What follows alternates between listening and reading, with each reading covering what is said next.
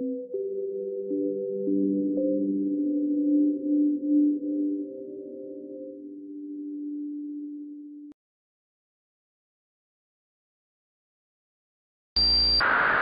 welcome to very noisy and lively Paik exhibition at Tate Liverpool. I'm Suk Kyung Lee. I'm the curator of exhibitions and displays at Tate Liverpool and curated this exhibition. This exhibition is the first retrospective since the artist's death in 2006.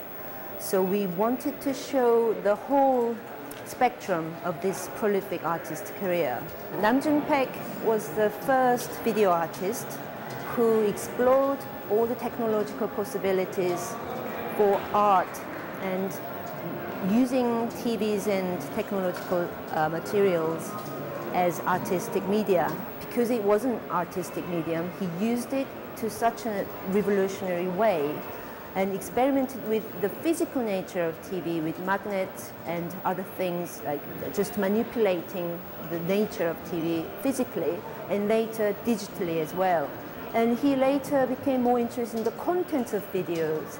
So he was interested in broadcasting itself and how the TVs and broadcasting changed the way we communicate. These works by Paik demonstrate his interest in the juxtaposition and harmony between nature and technology.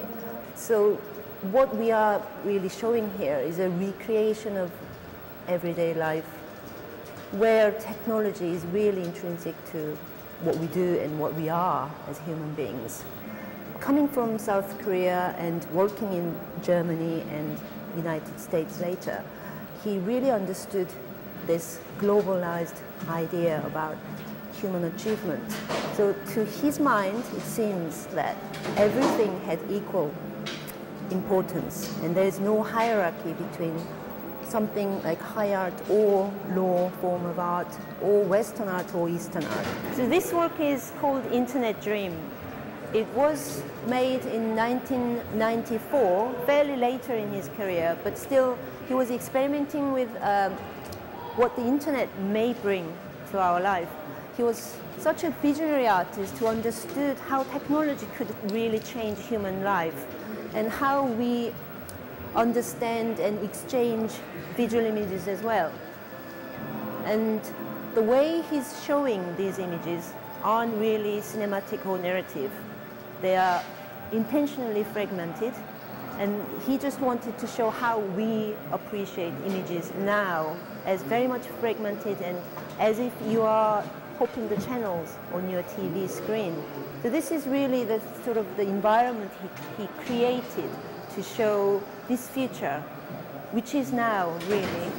He obviously understood how internet could change our understanding and our behavior, and he understood how this kind of open communication could change art.